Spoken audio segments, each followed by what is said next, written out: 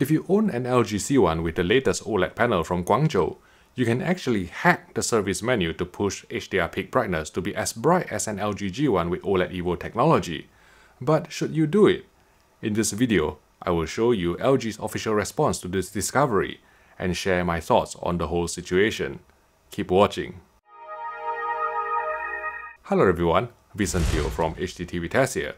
So late last week, some LG C1 owners with the latest OLED panel from Guangzhou discovered that they could unlock higher peak brightness from their TVs to reach a level similar to the more expensive LG G1, which is equipped with OLED Evo technology, simply by going into the service menu and changing the panel identification field from C1 to G1.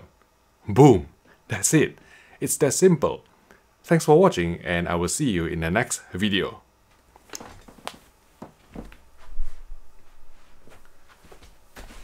But seriously, LG C1 owners who did this hack started reporting roughly a 10% increase in measured HDR peak brightness, reaching the figures expected of an LG G1, namely exceeding 800 nits on a 10% window after calibration.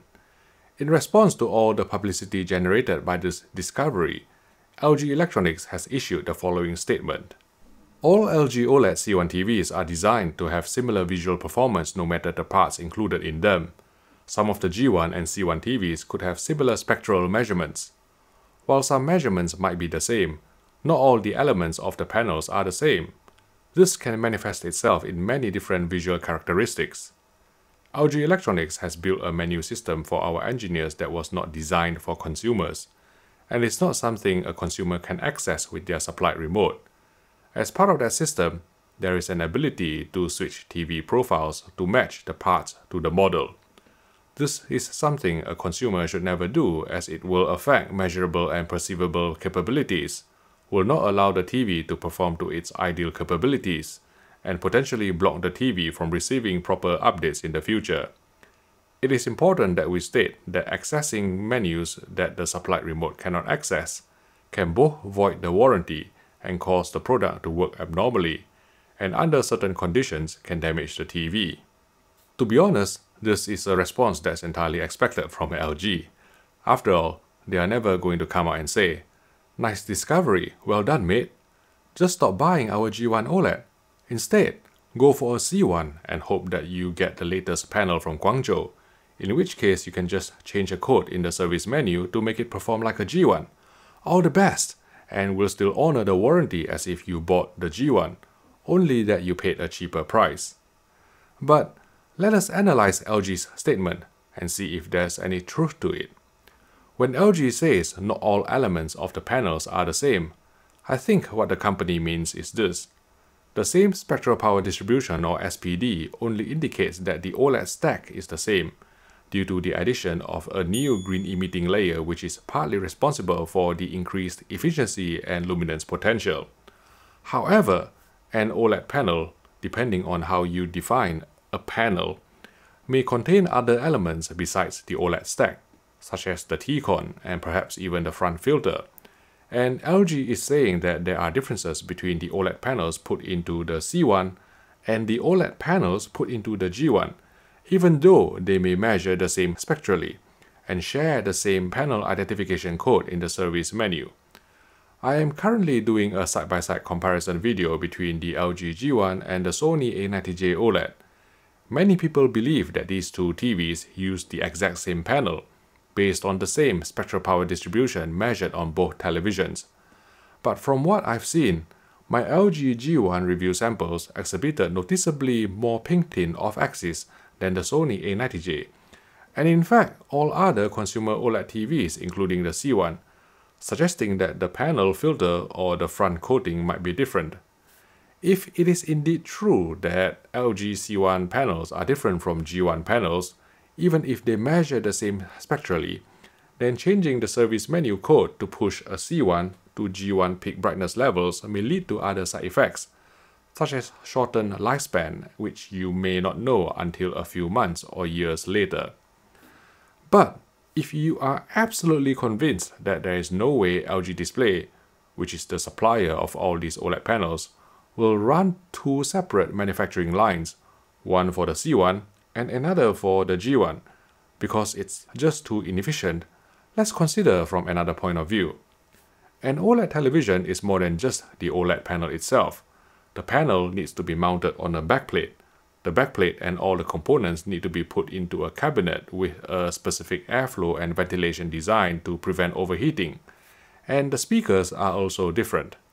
The LG G1 Gallery series is designed to be mounted flush to the wall, and its speakers are more powerful than those on the C1, which is tuned to be reflected forward by the front plate of the tabletop stand. So when you change the service menu code from a C1 to a G1, it affects not only the peak brightness, but also all these other attributes. You're basically telling the software that, hey, I have a G1 here. So the picture, the sound, the compensation cycle algorithm, the automatic brightness limiter should all behave like a G1. The G1 speakers are of higher wattage than the C1s, so if you ask the C1 to perform like a G1, the audio limiter threshold may be raised in a manner that can no longer protect the drivers from being blown. The G1 is originally designed to deliver higher peak brightness, which is perhaps compensated by a certain ventilation and airflow pathway within its slim cabinet, since there's no heatsink on board, unlike the Sony A90J and the Panasonic JZ2000.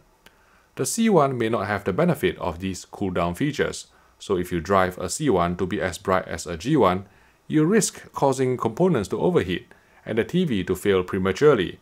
And speaking from personal experience, premature failure spoils all the fun. To some people, venturing into the service menu to squeeze out even higher peak brightness is thrilling. It is fun. You're getting more performance without having to pay extra. You're getting something for nothing. It's like overclocking a GPU or CPU. But when overclocking a CPU, you normally have to apply better thermal paste and a bigger heatsink. And on a consumer television, you can't really do that. At the end of the day, it's a free world, and you can do whatever you want to your TV. But ask yourself, is it worth risking all this and risking voiding the warranty just to get 10% higher measured peak brightness? Remember, our eyes perceive brightness logarithmically, so a 10% increase according to a colorimeter definitely won't translate to a 10% increase in perceived brightness. Furthermore, because of how HDR10 content is mastered according to the absolute PQ standard, you won't even notice the difference in most HDR scenes, which is the conclusion of some reviewers when comparing between the G1 and last year's CX or this year's C1. It is entirely possible for LG to stop this hack by removing the adjustable field in a future firmware update. They have added the GSR or Global Sticky Reduction option to disable logo-based auto-dimming through a firmware update. They can easily take away the adjustable field that allows you to change a C1 to G1 through another firmware update. Even worse, there is nothing, absolutely nothing to stop LG from locking all of us out of the service menu forever, to stop people from poking around where they shouldn't be poking around. It will be a sad day if it comes to that, because we will no longer be able to turn off auto-dimming on LG OLED televisions through the TPC or Temporal Peak Luminance Control and the GSR or Global Sticky Reduction settings. The first rule of Fight Club is, if you found a hack, just keep it to yourself. So let's say LG Electronics go for the less nuclear option of just disabling the adjustable field in the service menu through a firmware update. You have two choices if you wish to continue enjoying G1 peak brightness on your C1. 1. You can turn off firmware updates forever, in which case you will miss out on some of the improvements planned in future firmware upgrades, such as 4K 120 FPS Dolby Vision support, or perhaps a fix for the HDR tone mapping of hard clip in Game Optimizer mode. Your other option is to keep the adjustable field at G1, so even if LG disables the field through a firmware update, your C1 will still perform like a G1 permanently. Programmatically, it is not difficult for LG to detect if this field matches the model name and serial number of your TV and block any future firmware updates. Logistically, the company can issue a service bulletin to all its technicians to specifically check if this field is assigned correctly when carrying out warranty work, and refuse warranty if it doesn't match. In my opinion, it is not worth the hassle just to get 10% higher peak brightness in measurement, which may not even materialize in most HDR scenes. Before any of you accuse me of being an LG shill, and I know some of you always think that, I have criticized last year's LG NanoCell TV for its low contrast IPS panel.